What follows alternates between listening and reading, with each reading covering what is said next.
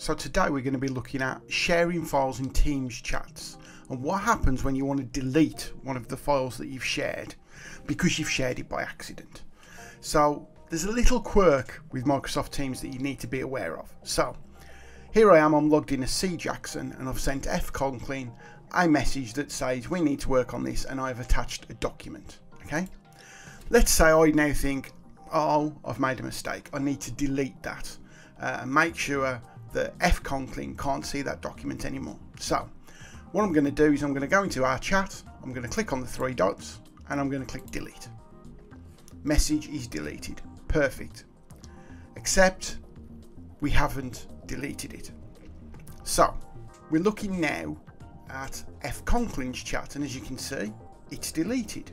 But let's say before you deleted it, F. Conklin had come along, seen the message, clicked the document and opened it up and had a little look at it and then closed it back down.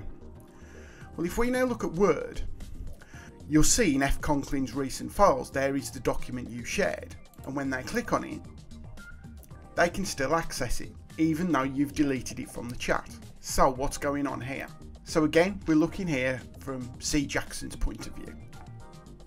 What happens when you upload a file into chat is it goes into your OneDrive. So here is C. Jackson's OneDrive, and you'll see that if I go into my files, I can see there Microsoft Teams chat files, and I click on it and there's the document, and you can see it's shared, and it's shared with F. Conklin.